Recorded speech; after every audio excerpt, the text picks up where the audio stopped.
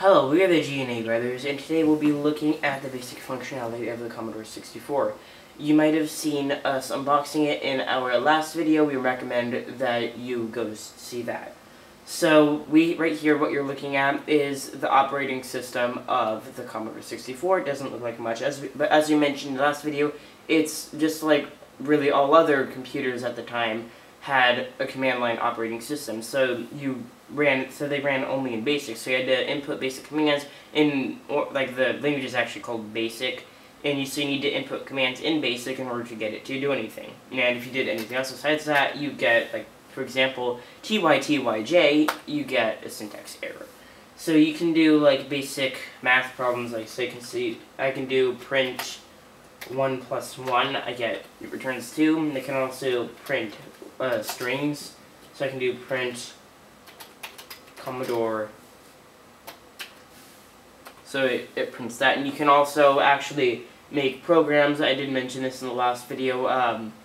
You can make programs, and it's a lot more open-ended than the computers now, but a lot less sophisticated, as you can see. So there wasn't really too much that you could do on here, but there were a wide variety of games, and all of them were pretty much either on cassette tapes or floppy disks. I do have a floppy disk drive. It's a 5.25 inch floppy disk drive.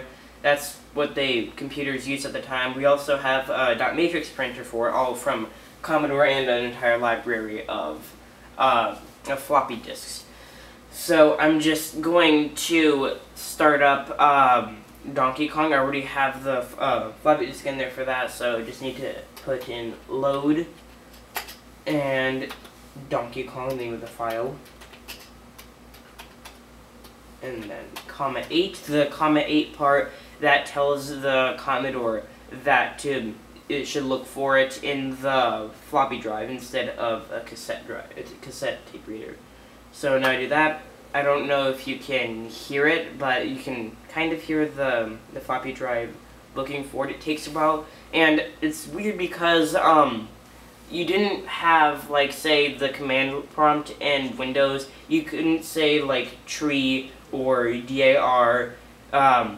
You can't do any of that. You just had to know what files were on it. You couldn't see any files on it unless you knew the name of them. So right now it's searching for that, and it's gonna actually take a little bit just because on the floppy drive, because of its magnetic disc inside of it, kind of like the CDs and DVDs later, but except not in a plastic casing. So now, as you can see, it's ready. I just need to type run, and it's Donkey Kong. So press F1 to start the game. F1. So I have a joystick to play Donkey Kong going into the side port I mentioned in the other video. So now, as you can see, Mario right here. So Donkey Kong is going to start throwing his barrels now. So it's not really, if I can get this ladder, it's not really all that different from it's not really different at all from the arcade version, except that I died. Except that it's in black and white, and because we couldn't get the color or sound working. This is actually a color computer, so if you did have a color monitor, you could use color on it and sound too. It wasn't very good sound, but sound is sound. So I'm just gonna try and get up there before I die. Well, I guess that's it for this video. Please like and subscribe.